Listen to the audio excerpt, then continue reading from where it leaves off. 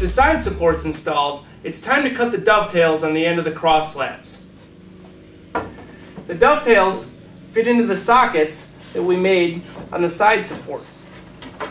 Now we want a snug fit, and since I had 6 of these, I made a simple jig for use on the bandsaw to accurately cut these dovetails. Let me show you how it's done. So here's the material shaded with pencil that we have to remove. The first 2 cuts we'll make are on the table saw, and they're a shoulder cut similar to making a tenon on the table saw, and I'll do that here at the crosscut sled.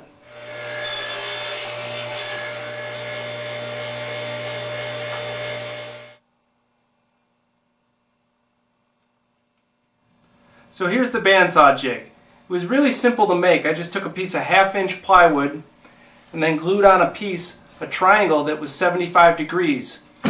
And this jig runs along the bandsaw fence and presents the wood to the blade at the right angle to cut those pieces out to form the dovetail.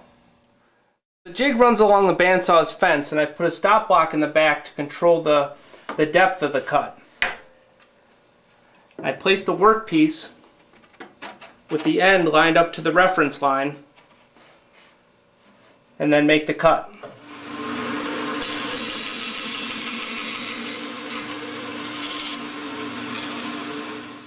I get the exact same size dovetail using this simple jig each and every time.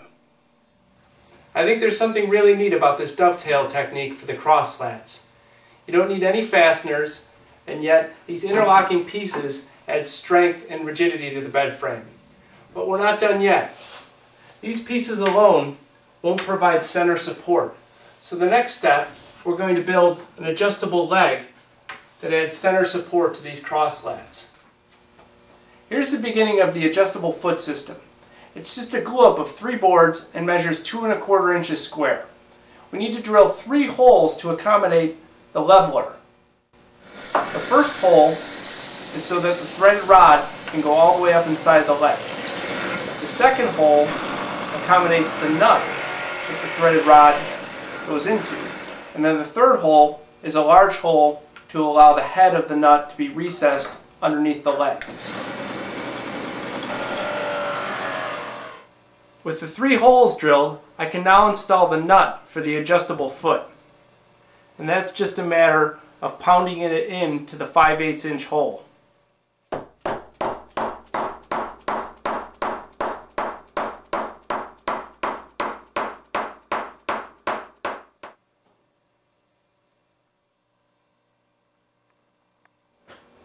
To make the center support more effective, we're going to broaden its reach by attaching a board on either side. Now, this square board will look kind of silly on the side of the leg. It's under the bed, nobody will see it, but I think it's more appropriate to make it in the style of a traditional arts and crafts corbel. So we'll attach those on either side and have a nice looking center support under the bed. I'm going to attach the boards to the center leg in their square form using biscuits, and then I'll cut them to shape on the bandsaw afterwards. I'm doing this just because it'll be easier to clamp up without the curves. So I've elevated the biscuit joiner off the table so it will center the slot on this leg because it's made up of the same size material, 3 3/4 inch pieces.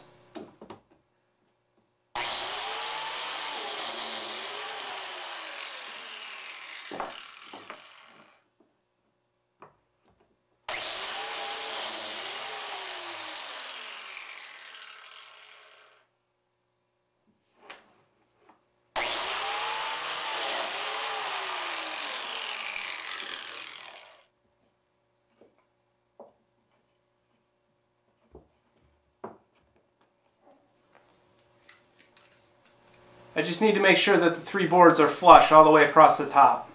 So after the pieces dry, it's just a simple matter of tracing the shape from our pattern and then cutting it out on the bandsaw.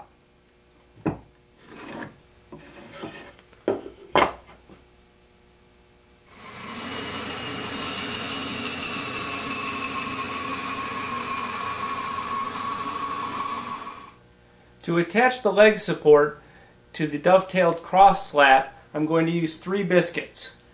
3 biscuit slots in the top of there, and then 3 biscuit slots in the cross slat itself.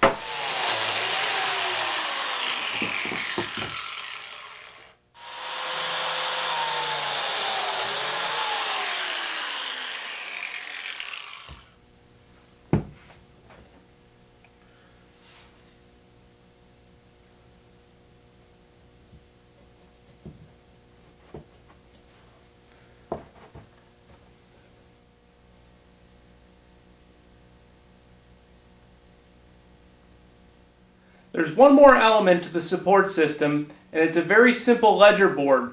There's one on the headboard and one on the footboard. So I've cut this ledger board to fit in between the 2 side supports. The ledger board just gets glued and clamped in place. When I install the ledger board, I just need to make sure that it's level with the side support.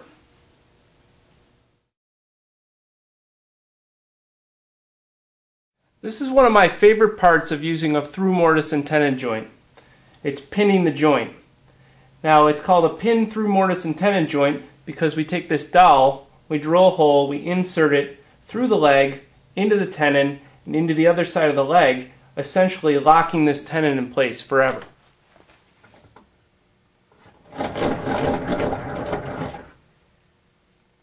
A fast and easy way to taper the end of the dowel is to use a pencil sharpener. I do this so the dowel goes in easier and the glue has a place to escape at the bottom. And I've made a little jig that helps me drill the holes, which is just a scrap block with the hole lined in the right place. And you can see I've got 2 holes on this one because we have 2 holes going into the larger tenon on the bottom and a single hole in the smaller tenon on the top. So to position the jig, I stick the brad point drill bit through the jig and then insert that into my pilot hole. And then I'll clamp the jig in place so it doesn't move around during the drilling. And I've also put a washer and a nut on my drill as a depth stop. So we're drilling through 1 inch of the jig and then 1 5/8 inches into the leg. So it goes through the front part of the leg, through the tenon, and into the back part of the leg without exiting out the other side.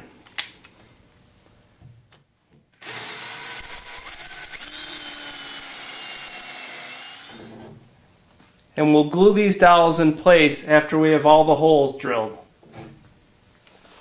And the procedure for the larger bottom tenon goes the same way, but I'll use both holes in the jig.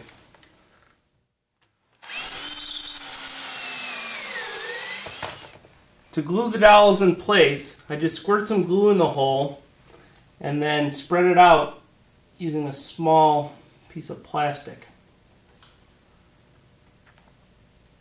You don't need a whole lot because you don't want it to come forcing out when you put the dowel in there. Just need a nice thin layer.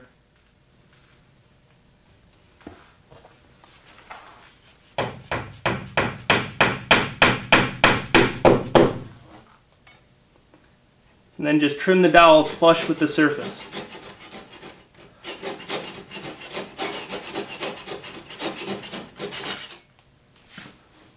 I like to trim the dowels while the glue is still wet, so when I come back and sand,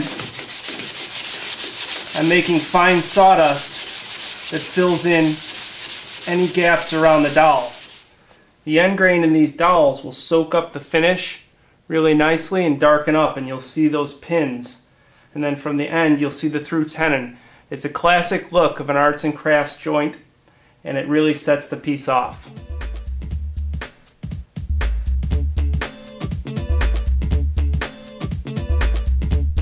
Well, that does it for this part of the video, but I invite you to check out the all-new Eagle Lake Woodworking. See the rest of the videos in this series and videos on other woodworking topics. You can access all parts of the videos in one easy viewer. Check out the photo galleries of in-process work, measured drawings, and finished projects. You can also download files associated with projects, so check it out at www.eaglelakewoodworking.com.